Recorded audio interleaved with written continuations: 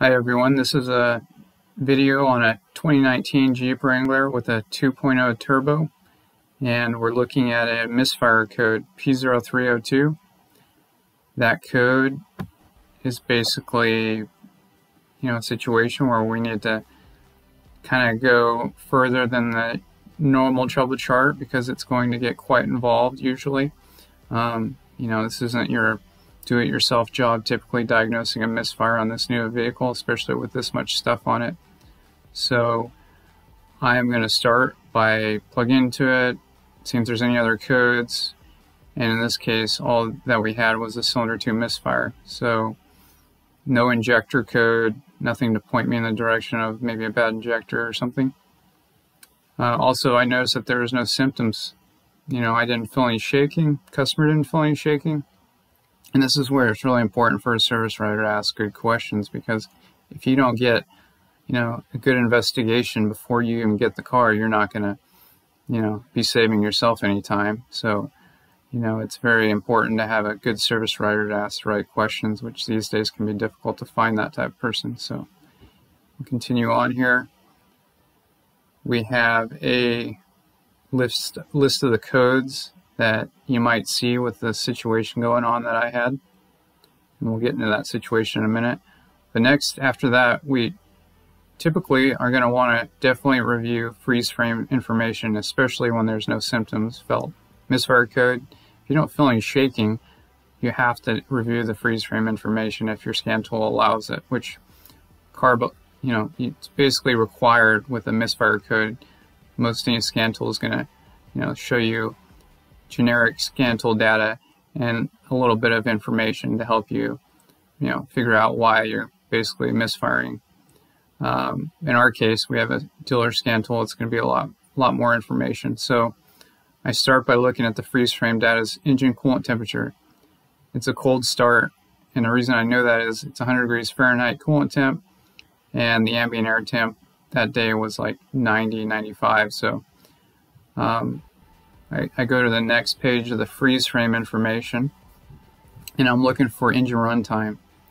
So if the engine runtime is 0 seconds, I know that it just started. And looking at other temperature sensors, I know that, it's basically a cold start. So just take my word for it. So next we pull basically the spark plug out because we know it was a cold start misfire. So something's most likely getting in that cylinder. Usually it's coolant getting in that cylinder, especially if your coolant bottle smells like exhaust or you're low on coolant when it comes in. They're complaining the heater not working sometimes, maybe noise in the heater core gurgling or something. So again, that's why a service writer needs to ask the right questions, or the technician. In this case, I look in the cylinder and this is what I had found. So it's basically pressurized cooling system. I've got 15 psi on it with a cold. Got my camera in there, and that's the head gasket you see leaking right now on this 2.0 turbo Jeep Wrangler.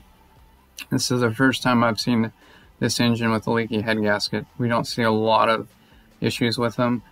I can't speak for other shops, but this is our shop talking here. And after the technician removed the cylinder head, we actually had a crack in the cylinder liner, and that crack is going to be a real issue. And if we reuse a head gasket, put a new head gasket on, replace or reuse the head, it's probably going to have a head gasket failure in the near future, or at some point prematurely, because of that crack. Now, what caused that crack, I couldn't tell you, but typically, cast iron cylinder liner like this one, coolant was obviously making its way in that area, and when you have coolant, that it cools that cylinder liner kind of where the rest of it isn't being cooled, because where that crack is, it's exposed to hot gases, a couple thousand degrees or higher when combustion occurs, and now that coolant might hit it, and now it's like pouring water on a hot Pyrex measuring cup glass. It's going to crack. So probably what caused it is a difference in temperature, but it could also be a casting flaw issue. So that being said, that's, what I found on this one. Just wanted to share it with everybody. Thank you.